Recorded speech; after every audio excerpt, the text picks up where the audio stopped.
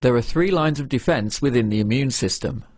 The first line of defense is the skin, which prevents us from getting into contact with diseases in the first place.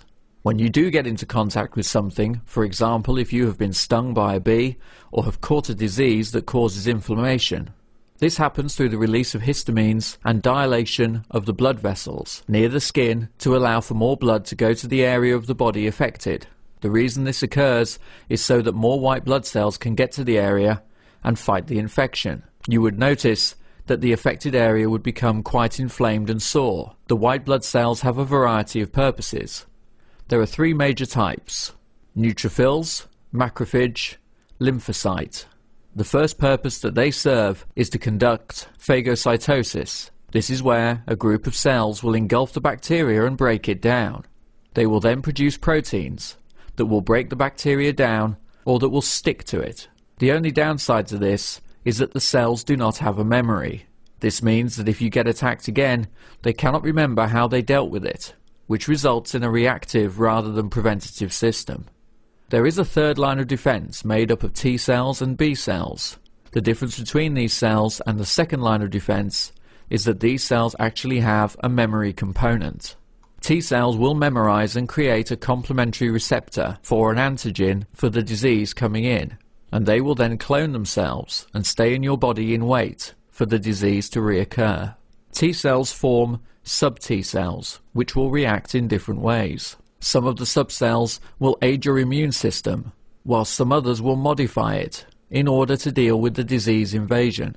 B cells produce antibodies and also have a reaction and a memory.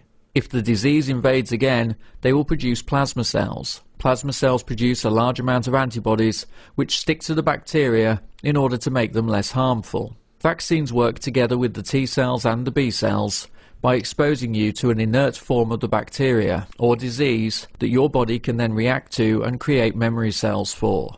This therefore creates a response to a disease or a bacteria that is inert and should not be harmful. There is one danger in that vaccines can sometimes have active bacteria within them, and are usually screened for this, but overall they are aimed at boosting your immune system.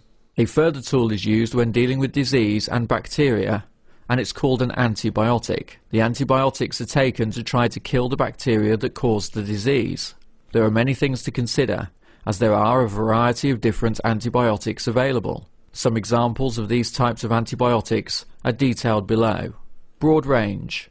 These are antibiotics that will damage a lot of bacteria. This type has both pros and cons. One of the cons being that in order to aid digestion, we have a lot of bacteria within our gut. If we were to damage this bacteria, it would cause problems with digestion. This is why we must be careful when we consider which range of antibiotics to be used when treating a particular infection. Penicillin is one of the most commonly used antibiotic.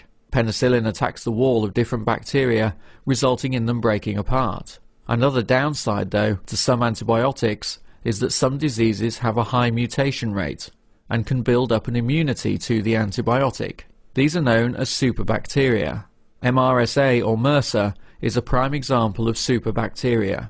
The reason that diseases such as smallpox have been eradicated is that they had a relatively low mutation rate, and by utilizing antibiotics we were able to get rid of them fairly quickly.